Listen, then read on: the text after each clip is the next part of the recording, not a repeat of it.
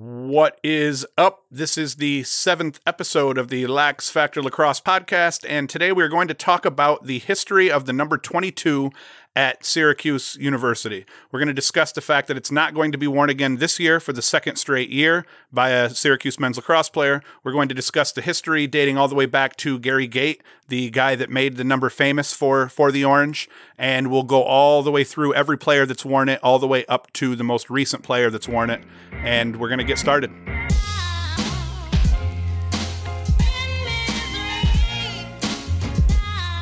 The number 22 has always been an important number in the sport of lacrosse. It was doled out to a team captain or to a team's best player long before Gary Gait burst onto the scene and started a love affair between Syracuse University and the old number 22. It all started with a Canadian kid named Gary Gait. As a freshman at Syracuse, he actually didn't wear number 22. The number was already doled out, and he wore number 38, oddly enough, as a freshman. I was trying to find footage that showed him wearing number 28, and I couldn't get any.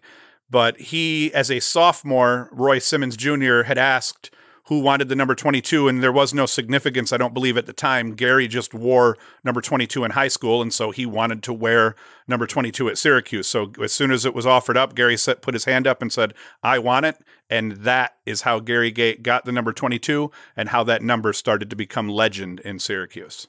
In the 3 seasons that Gary Gait wore number 22, he was a first-team All-American all 3 seasons, and he was the only player to wear that jersey that ever won 3 national championships, because we all know that the 1990 championship actually counted. The point in my life when I was like, holy shit, this Gary Gait guy is crazy, was in the quarterfinals against Penn when he busted out the first air gate. He invented a new goal. Who does that? Who invents a new goal?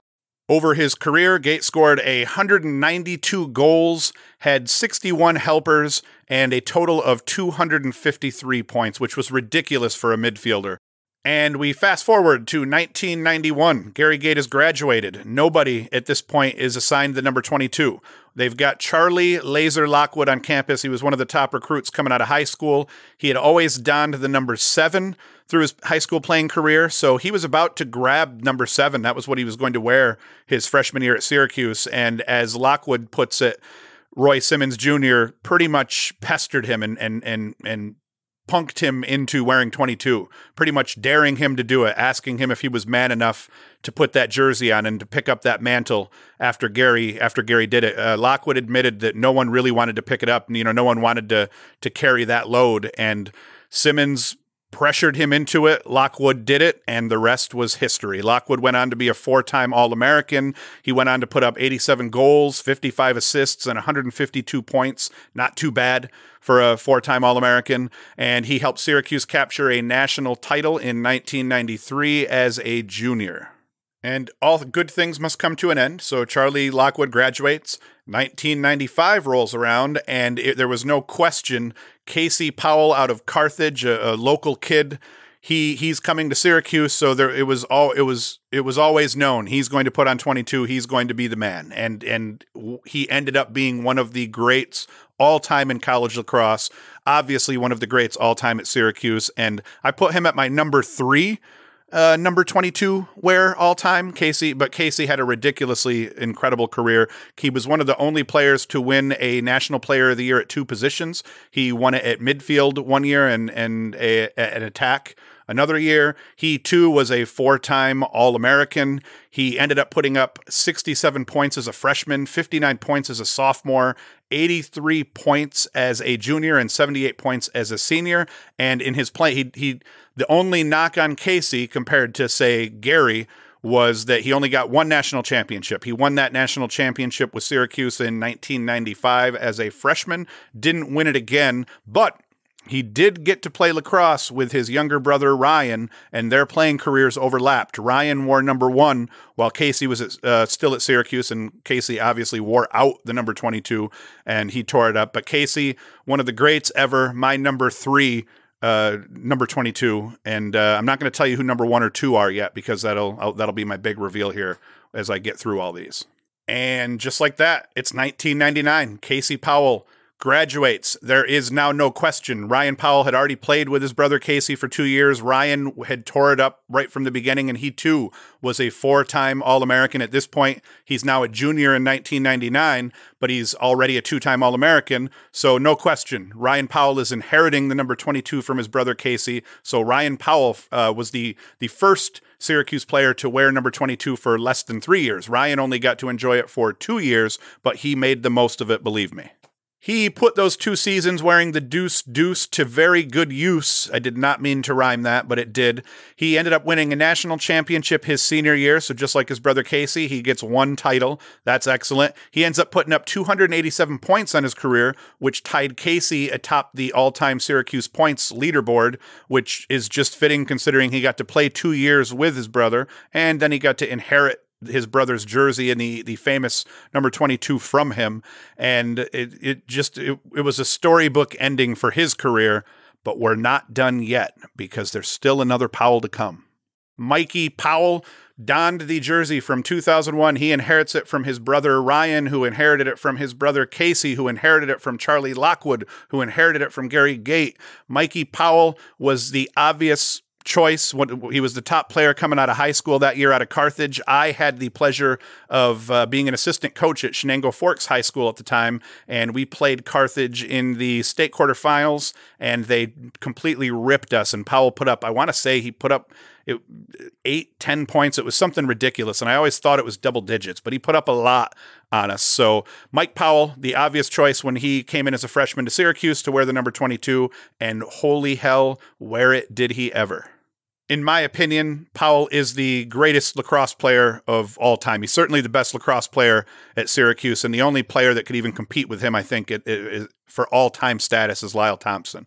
But Powell, in his time wearing number 22, not only was he a 4-time All-American, he was a 4-time first-team All-American.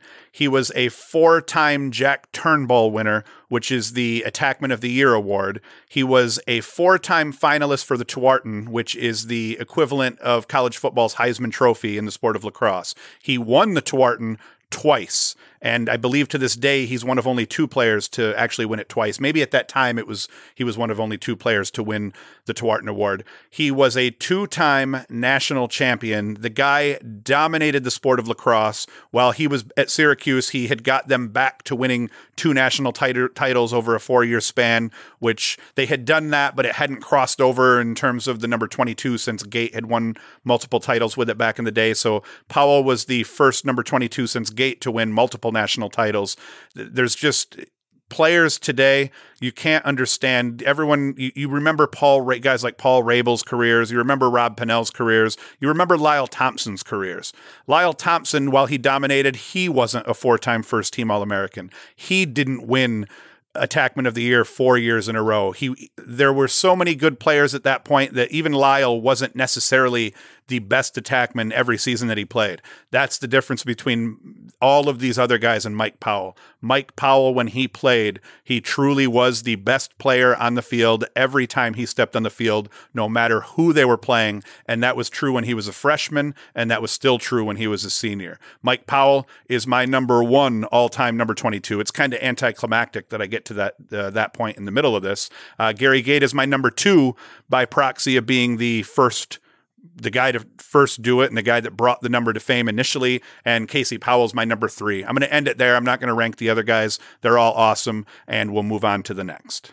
So 2005 rolls around, and now here we are. We have no more Mike Powell, and in 2005, for the first time since Gary Gait wore it as a sophomore, we don't have anybody wearing number 22 for Syracuse.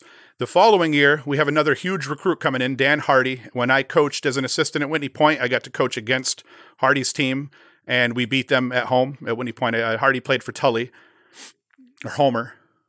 I can't remember. It was either Tully or Homer. We'll have somebody fact check me in the comments.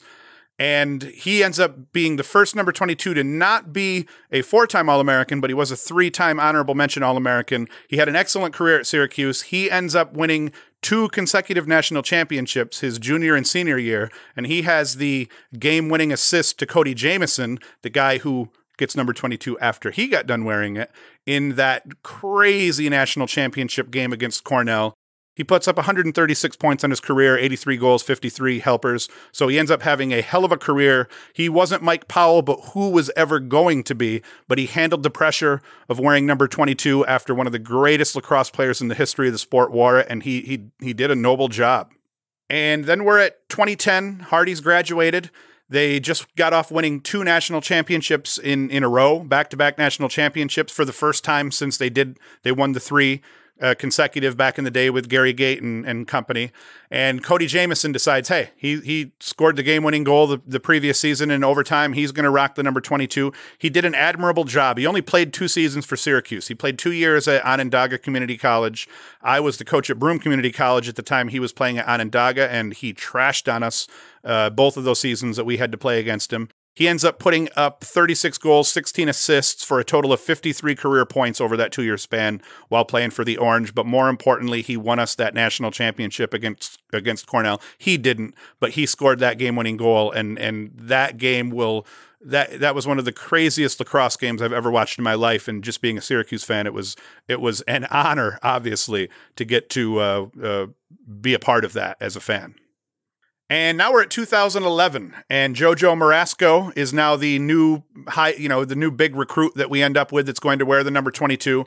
As a freshman, he kind of piddled into the season. He ends up putting up 3 points as a freshman. His sophomore season was his big season. He goes 23 and 18 for 41 points. He had missed time as a freshman. He missed the last 5 games of the year, so that held him back a little bit. And he's not the only number 22 that kind of battled injuries early on in his career, which to a degree derailed them. But he goes on to have a solid career, and he finishes his career with no national championships, the first number 22 to not win a national title, but he did play in a national title game as a senior against Duke. Syracuse really should have won that. They were the favorite to win that game, and it was terrible play at the face-off X that cost Syracuse that national championship. They were so good on offense that year. They were so efficient on offense that year with all the studs that they had on the offensive side of the ball, and it ended up just being they got murked on face-offs by Duke that year. So JoJo, he doesn't get his national championship, but he finishes his career with 141 points, 54 goals, 87 assists, and at the time, in his senior year, he broke Paul Gates' record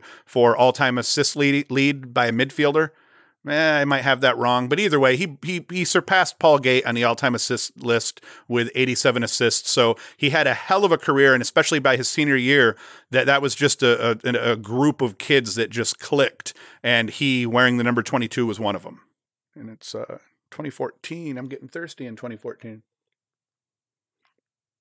So 2014 comes. JoJo's gone. We have a ridiculously highly regarded recruit, Jordan Evans, out of JD. I had saw him play a couple of times when he was in high school in state quarterfinals 2 years in a row, and he was incredible. So all of us Syracuse fans were completely pumped that we had Jordan Evans on board, and he ends up being the first number 22 to not be an All-American at all. JoJo was an All-American his sophomore season at Syracuse. He was an honorable mention All-American, and Evans, he ended up having injuries early in his career, his freshman year and sophomore year, that kind of hindered his development a little bit. He never got in the full flow of things until he was a junior.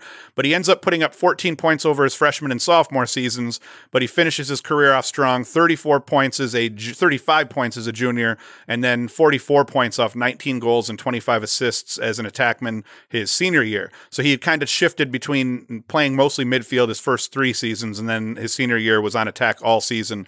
So they ended up putting it together. They had a good team. They made the tournament. They lost early in the tournament. I believe his senior year, they lost to Towson, 10-7. Don't quote me on that, but you can call me names in the comments if you'd like to. So Evans, he ends up having a good career. There's a few guys on the roster right now that I wouldn't be upset if they had gone into the locker room and said, hey, I want number 22. I think Stephen Rafis could pull it off, and he's been there. He was their best player last year. He's going to be their best player again this year. He's a great Dodger. I think what Syracuse and what I've heard Desco say is that they don't like the pressure that number 22 puts on the kids, and I say to hell with that concept. I just don't see how it would cause that much stress that a kid couldn't handle. You know, what that brings by putting that jersey on. So Rafis, I'd be cool with it. I'd be cool if this season Tucker Dordovic had walked into the locker room and said, hey, I'm going to wear number 22. It's one of those things where I agree with some people. It's wore off to the point that it doesn't have to be our best player necessarily that puts it on, but it does have to be a guy that's willing to go out and break his face on the field for his teammates and that's going to play big. You know, Jordan Evans, I was not the least bit upset the way that Jordan Evans represented that number his last 2 seasons, especially not his senior year. Same thing with JoJo. They didn't have the stellar 4-year careers, but neither did Hardy. But all of these guys were ridiculously good lacrosse players. They were all world-class talent. They brought something to the game and to Syracuse University, and they represented that number well. I want to see somebody put it on. I know a lot of people are saying it's time to give it up. To hell with you people.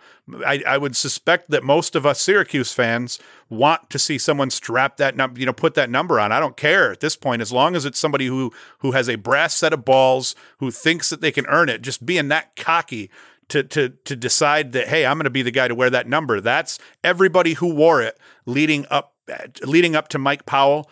They had that mentality that I'm the best. They were all in their own way ridiculously confident.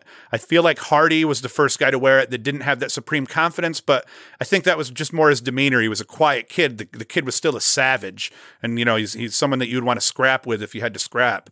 So either way, I'm of the mind, give someone that number. And I kind of agree with the mentality that don't give it to a freshman anymore. Maybe it doesn't go to a freshman, but there should always be a sophomore or a junior on that team that wants to wear that number, and I've been surprised that nobody's taken it yet. So Cook, he's wearing number 2 this year. Is that a hint at the fact that if he pans out, maybe he's going to be the guy to step up and put that jersey on? I wish somebody would.